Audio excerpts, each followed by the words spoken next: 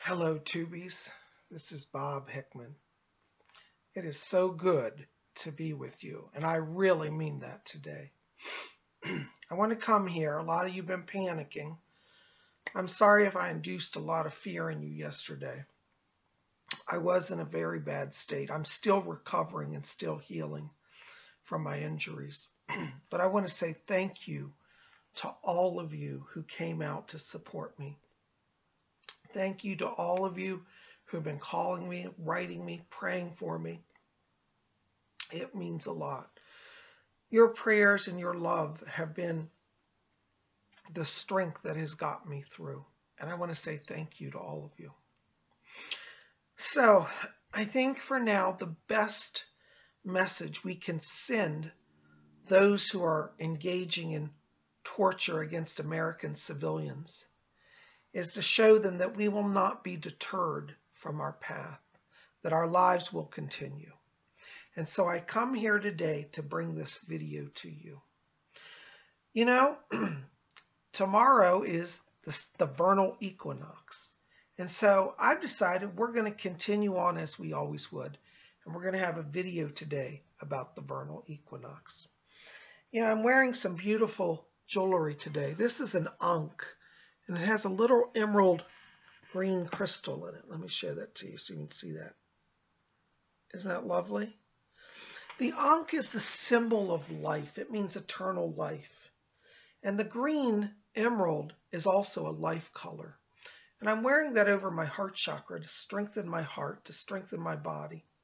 But also because we're at spring now, this symbolizes new life, new beginning. I'm also wearing the beautiful scapular. Many of you who have followed me for years know that I'm a great believer in the great Mother Mary. And I always wear her scapular as well. And even though I'm a Wiccan, I still love Mary, and I still wear her scapular. Scapular is made of brown wool, and it's the cloak of the Great Mother. So these items I wear are protective. They bless me. They attune me to the earth, to the Great Mother, and to the Lord. And, you know, here we are at spring equinox. And this is a very powerful time because it's about new life, new beginnings. And so I thought the best way to celebrate my survival is to celebrate the equinox. I have here a book. Many of you have read this probably. It's an old one, Wicca, A Guide for the Solitary Practitioner. This is by Scott Cunningham, one of my favorite authors. And he has a little section in here about Ostara, about the equinoxes and the Sabbats and the Esbats. So I'm going to read to you his section on Ostara. Ostara, circa March 21st. The spring equinox, also known as spring, rites of spring, and Ostara's day, marks the first day of true spring.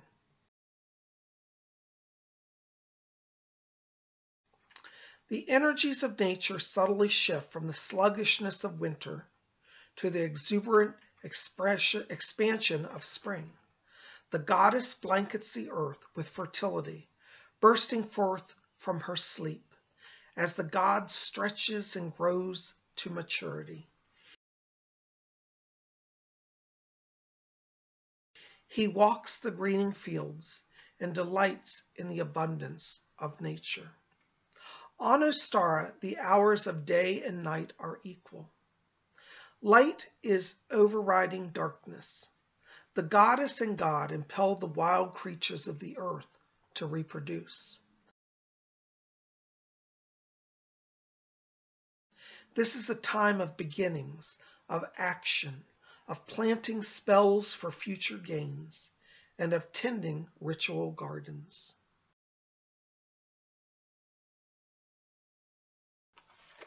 So that's some things I want you to think about, you know, today. I love this. This is one of my favorite holidays, the vernal equinox. And, you know, today is when light and darkness are balanced. This is a wonderful time for us to take stock of our own journeys and say, are we achieving balance? Maybe there are areas where we're imbalanced in our lives. This is a great time just to sit and do a an accounting of where you are and what you're doing. If you've gotten off track, don't worry. You can start again. There's power now at Ostara to begin again. This is why I wear the beautiful ankh today. It means life, eternal life.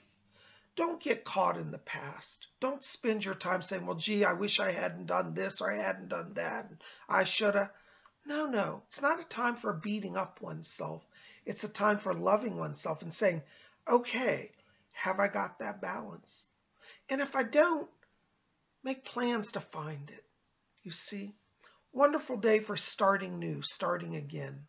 Now, technically, according to my Witch's Almanac, actually, which I don't have here, but the Witch's Almanac says that it technically falls on Sunday, the 20th. I always celebrate it on the 21st. That's just me.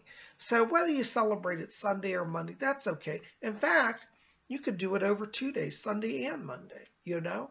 I think that the Sabbath feasts can go on beyond just 1 day, you know, because that energy is growing, expanding, and building, and we can really tap into that. And I think 2 days of meditation and prayer and magic are a wonderful way to honor Ostara.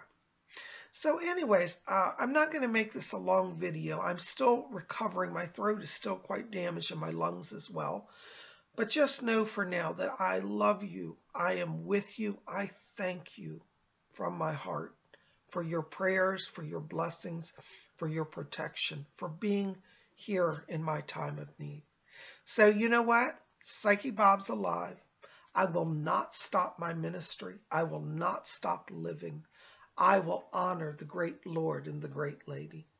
And I invite all of you to join me in celebrating Ostara. Let's all offer up prayers. Go out for a walk.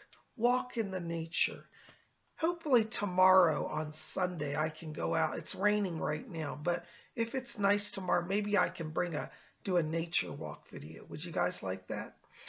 Anyways, thank you for being here. Listen, I know it's Saturday and we would normally have Saturday night seance.